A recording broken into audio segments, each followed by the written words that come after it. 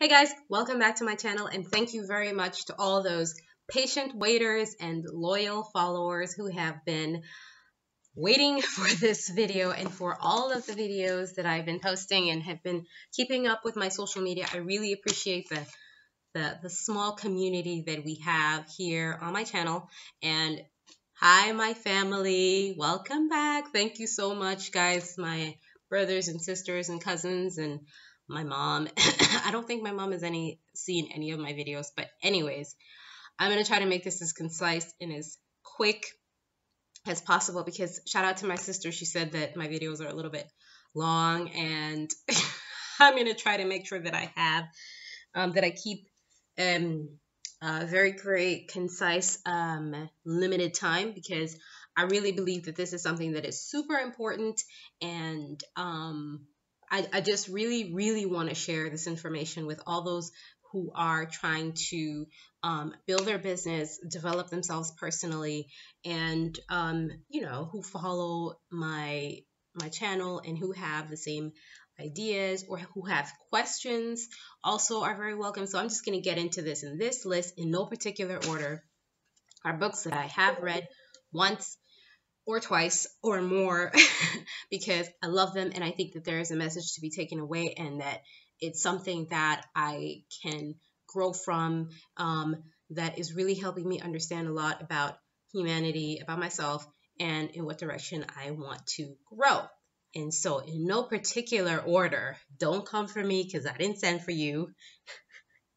I just heard that somewhere. Anyways, so the first book, because it's the last book that I read very recently, and I'll just kind of hopefully list it in the description bar below, or tell you right now how long it took me to listen to this book, because I've only listened to it on audiobooks. So there are several ways you could go about it. You could either go on YouTube, depending on what country you are, and hear it while you're at home if you have internet. And it's called As a Man Thinketh.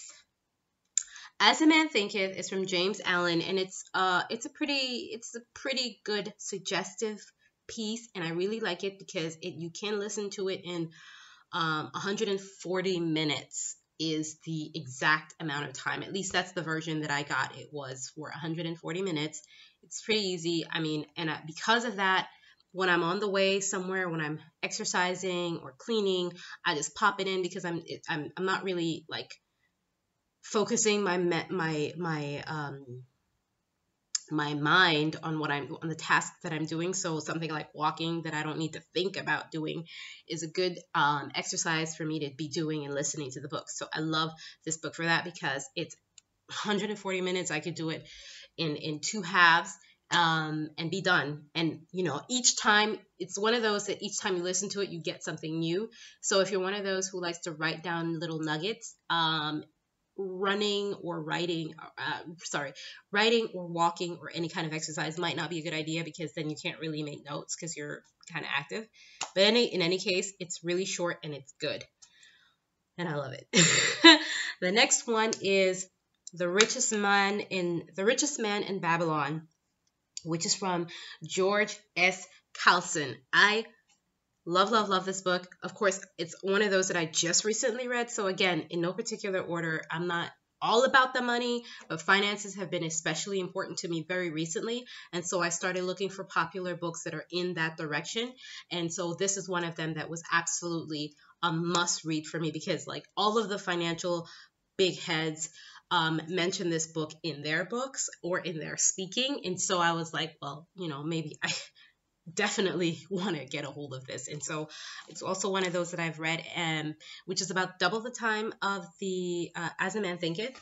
It's about 3 hours, I think, or 400 hours. I'm sorry, 400 minutes, which is a couple of hours. It's not that long, but it's one of those pretty intense books that you want to always keep on going back to. So I love it. Please pick up a copy or listen to it on YouTube. I think depending again on where you are, you can pick up a copy in online or on YouTube. The next one is The Way. Guys, this is another pretty intense book, and it's from Jose Maria Esquiva. Escriva. I'm hoping I'm saying it correctly. And there are just several versions of the way, so that's why the name is really important here. Jose Maria Escriva. That's a really, really good book. And, it's one of those that takes you in. I've only read about 98% of it because I had it and then I lost it and then I had to get it again. But anyways, it's a really good one. And it's one of those that you're like, yeah, ooh, it's really something that you want to practice, right? So this is one of those holy grail books that you always want to keep on referring back to. And that's kind of like the kind of books that I like, books that you want to hold on to, listen to, read on your Kindle, have on your shelf. Like, I have several versions of this book because it's so important to me, yet I haven't been able to finish it yet. But I'm getting to it. Don't worry about it. I'm a busy girl. Think and Grow Rich by Napoleon Hill is also something that you want to read. Doesn't matter. People have a lot of good and bad things to say about Napoleon Hill. The fact of the matter is the book is really good and it makes a lot of sense. And when applied properly, it can change your life and has also very much changed my life. So please make sure that you listen to that. A Mutant Message Down Under. I did not get the author's name, but I will, because it is one of those that has through a storytelling experience, the lending itself to a very important spiritual journey. Spoiler alert: No Matter What and Abundance Now by Lisa Nichols. I could refer a lot to her story. I could refer and I can identify with, and I really like her style because it's very simplistic. And, she break it down for you. She really break it down for you. Becoming by Michelle Obama. That's a very recent one that I have read. It was a gift from my husband that I thank you, boo. I really, really enjoyed it. Oh my gosh, it is so bright on a very, very interesting fall day. Like, why is it so bright? The Alchemist by Paulo Coelho. He's a really great author. I've read a lot of his pieces and I really like The Alchemist. I loaned it to a cousin, never gave it back. I'm not gonna call name. It's okay. I could always buy another one. Also, is this better? Is this better, guys? Sorry. I just don't want to look too bright, Anyway, so Millionaire Underdog by J.T. Fox. I